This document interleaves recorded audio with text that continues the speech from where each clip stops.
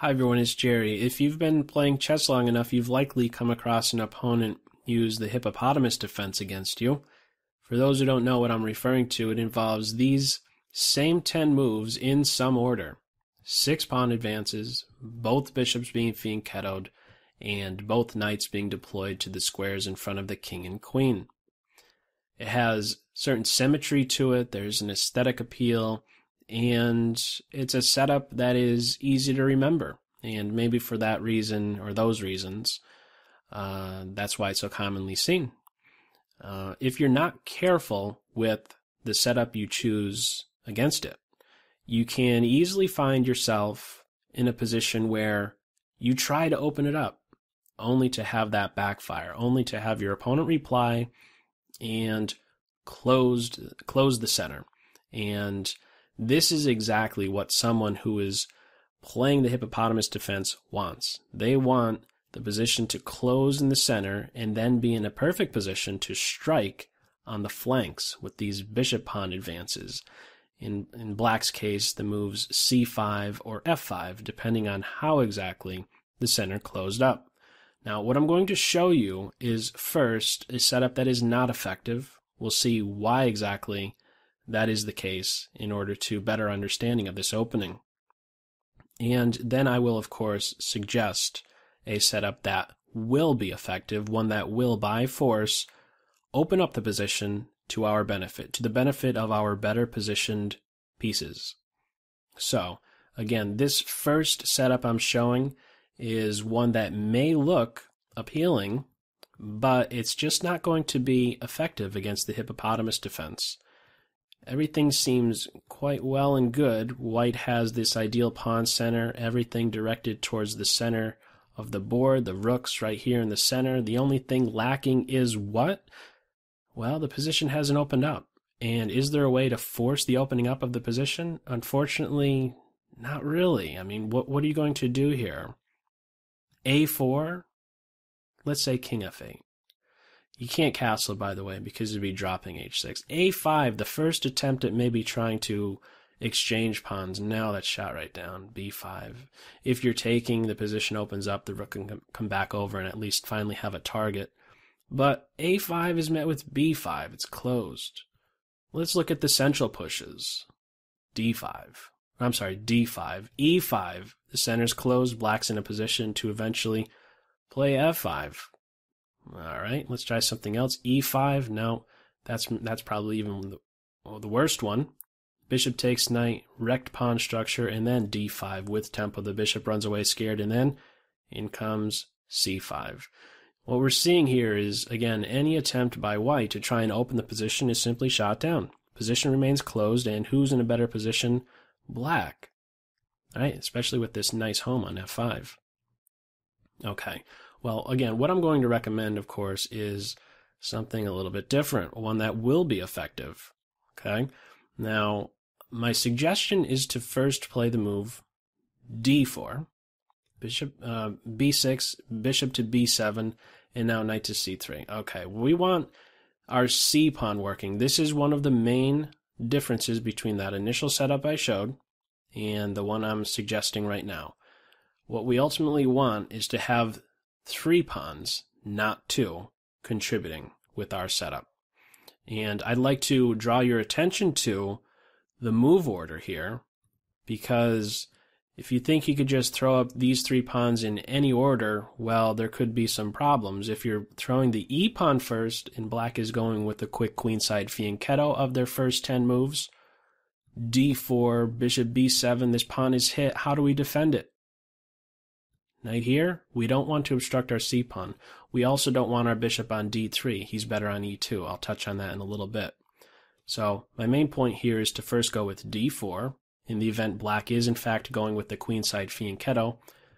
c4, knight c3. These 3 moves first, and only then e4. Okay, so Black carries on. We get our knights. These are still the same positions from that initial setup, but again, the main point is that we have our c-pawn working. e6, bishop to e2. He's going to be better positioned on e2 instead of d3. On d3, we'll see in a little bit, he will be accessible to a knight jump to c5. We want to sidestep that, so it's bishop e2, castles, bishop to e3.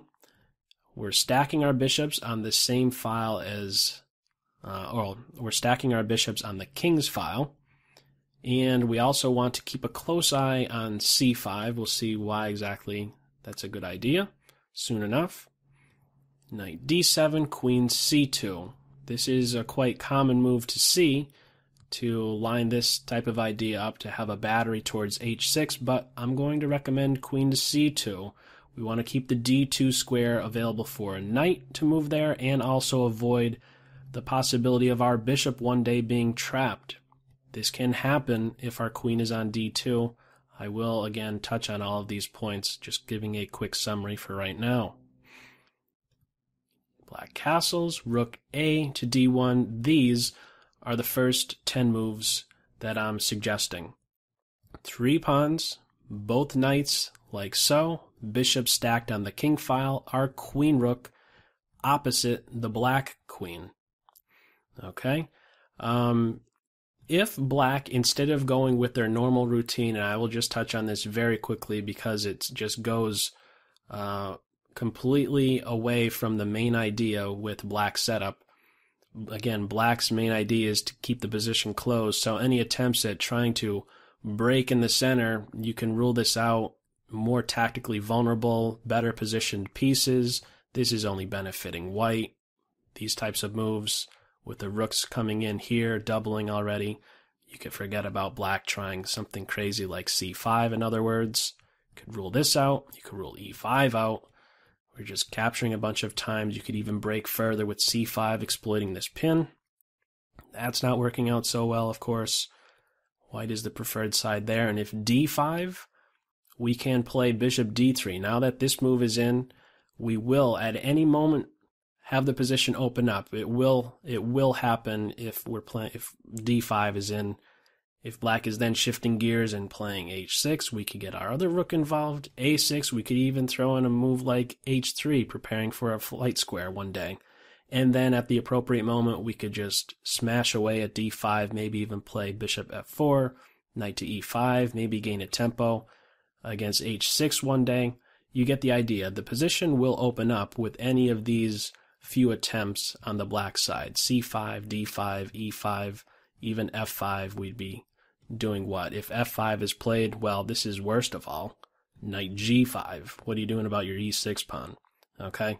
So you're not going to see these moves. If they are played, you're just benefiting. Suppose h6, black goes on their merry way with the same setup. This is the plan. This is the setup right here. These are the 10 moves. This is the follow-up plan I'm suggesting. d5. Okay? The middle pawn gets advanced, the one that we have the most support for, and it's now engaging with e6. The most common reply and best reply is e5, and we're going to see what we could do in response to that. If for some reason black is capturing, this is only helpful to us. Opens up this diagonal, opens up this file, and again, we are benefiting. We could even think about knight d4 into c6 or e6 should the move f5 be played. This is just not a good idea for black to be capturing. And so what's maybe best, of course, is e5, okay? One thing I would like to emphasize here is a particular reason behind playing our rook on a to d1 prior to this d5 advance. I've been staring at this setup. I've been trying to come up with a good setup for a while, and I was running with this d5 move, and there's some issues with still having a rook on a1 that I wanted to avoid. You'll notice if instead of making this 10th move, rook a to d1, if you play d5 before this rook is on d1, this move right here could turn out to be a little bit annoying. Knight c5. And the short summary here is that whenever the knight arrives on c5, we want to be really, really quick to kick him out of there. So knight c5, we really want to play b4 and just kick him away. But unfortunately, there's now bishop takes knight, and if we're taking the bishop, we're dropping e4. But you'll notice, well, let me also point out, after b4, bishop takes knight, the bishop is on our rook, okay? But if we are first having the rook here, and they go with h6, d5, now the move knight c5, we can play b4. And if bishop takes knight, he's just taking a piece without tempo on our rook, which means we don't have to take the bishop. Again, taking the bishop would allow this.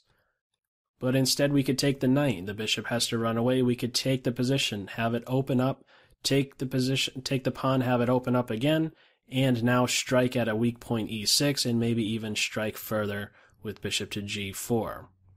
Okay, I just want to show you an important detail that I came across when preparing for a video like this, when suggesting this setup. I found that it's better to have the rook first positioned on d1 prior to the d5 advance. So okay, let's move forward with it. d5 it is, e5 is there, the center's closed, but you'll notice this c-pawn is not on his home square. With this center now closed and staggered in the following way, we want to now get this as our next pawn break in. We want to play on the queen side. Okay, after e5, this is the next idea we want to get in, b4 with c5. But we want to address one particular move that black has. Okay, black is now in a position to play f5. We want to address this idea. The move here is knight to d2.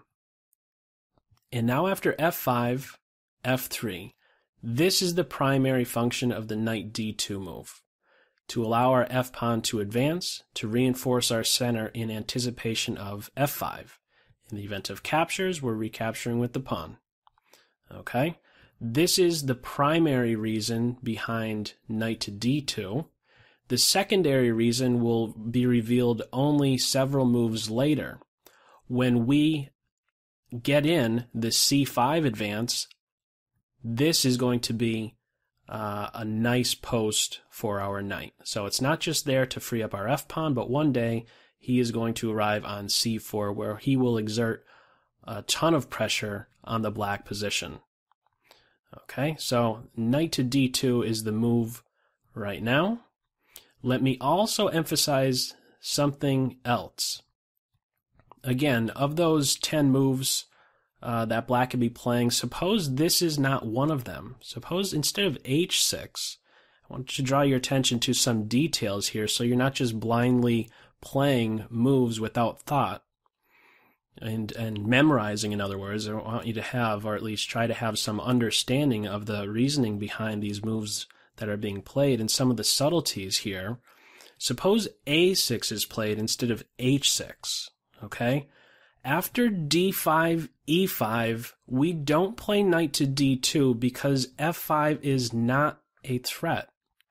If this is the case, that a6 is played and not h6, or maybe better stated, if the g5 square is not guarded by the pawn, we do not move the knight. This is not yet a threat.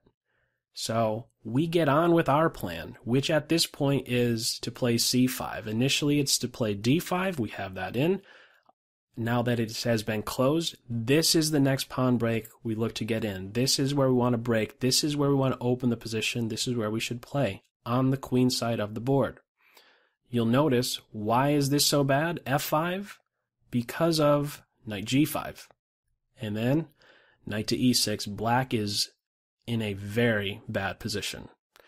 The computer is reading as evaluation close to +2, just to give you an idea. Now, I want to also draw your attention to the position of the queen. You'll notice if at the moment right here you could visualize the queen on this d2 square instead of c2. If she's on the d2 square, knight g5 can be met with f4, and you'll notice in this situation the bishop would turn out to be what? Trapped. This is one of the ideas behind deploying the queen to the c2 square, to not allow this f5 move to come with the threat of one day trapping our bishop. Okay, so my main point here is that if in these situations right here, if a6 is played instead of h6, d5, e5, this is not a threat until g5 is defended with the pawn. So keep him there until this square is guarded and this is in fact a threat. Okay, but as it played out in this one, we're going with h6, d5, e5. Now this is on. g5 is defended. Knight d2, we make one defensive move. f5, we reinforce our center. It might close up. We simply drop back. And what is black to do? a5? We're not going to be stopped. a3, we want to get in b4. And then c5. It's a race. And who's going to win it? White. b4. Takes. What's black to do? Keep pushing? We could play c5. Black has how many pieces on that? Knight, 2 pawns? And we have 1, 2. Are we able to play that? Yes. We're still able to play it. It's tactically there. After this c5 advance, black can take once on this square. If they take a second time, they're dead on the spot. What am I talking about? D takes e. Queen to b3. Remember this move. Queen to b3 hits the bishop and sets up a deadly discovered attack, d6, winning the knight. Black is busted. Suppose knight takes. Pretty much the same. First we take out the knight. Queen to b3. Same story. Bishop. d6 is there. One thing to be aware of, if queen to d6, don't grab the bishop because black is now the better side with being up now a pawn. So the way you fix that, of course, is to not take the bishop and instead make use of that secondary idea when we played knight to d2, knight c4.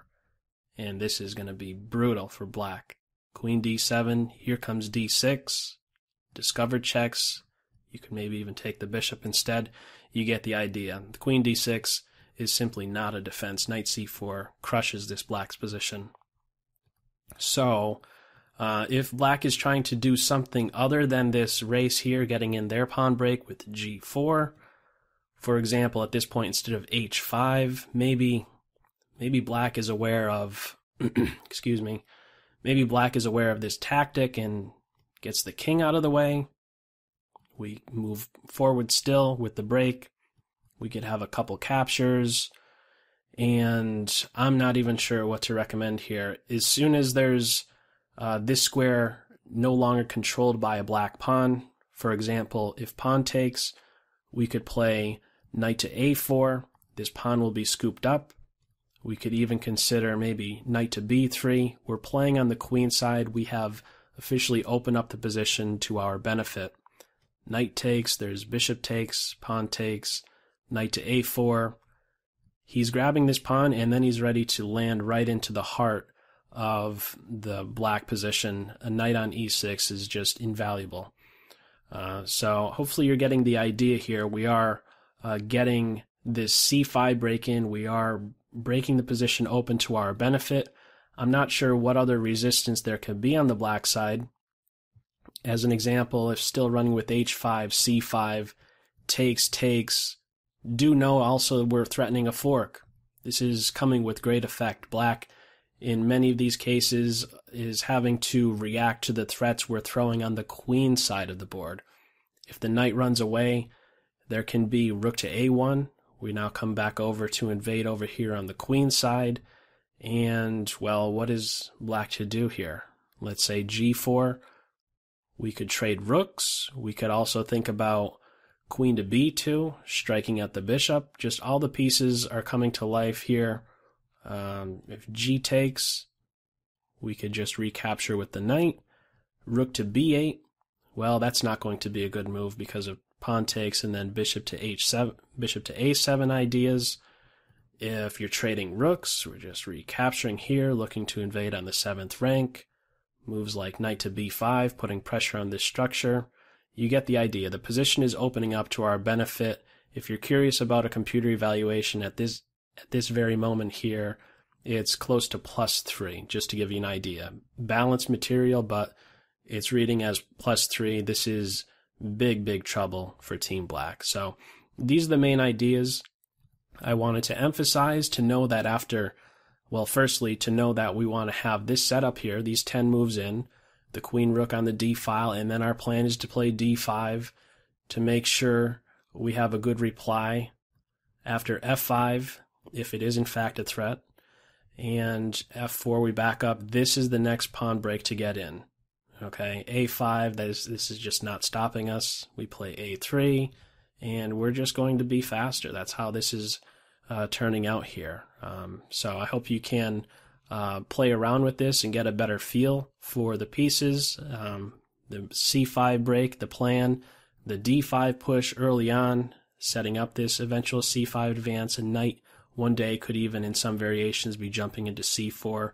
The position, again, in short, is opening up to White's benefit, and I hope this is helpful to you when combating the Hippopotamus defense. So that's all for now.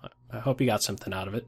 Take care. Bye. The main focus, however, of this video is this position right here, where we don't have the best reply, but instead one where White is looking to finally crash through on f7 by playing d6.